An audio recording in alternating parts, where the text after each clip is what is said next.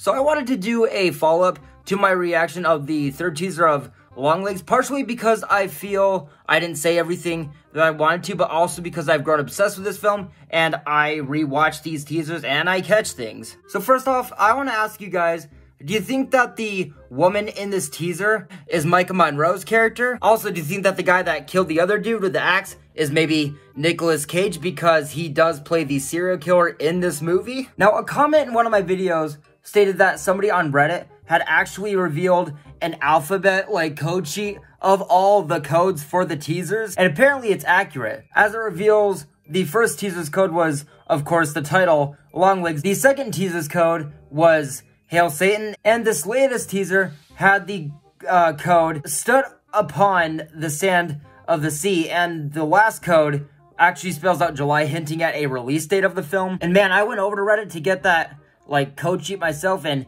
it's getting weird over there, man. People are talking about biblical stuff, the book of Revelations. It's a fucking party. But I actually used this sheet to try and decipher some of the codes that were on the thumbnail of this latest teaser, and from what I got from this one, I couldn't tell if this was a J or an H. Either way, it doesn't make any goddamn sense, just because the J and the H's, they look kind of similar. Same thing with this one. Couldn't tell if it was a J or an H. Either way, doesn't make any goddamn sense. But dude, I am so fucking here for this rabbit hole.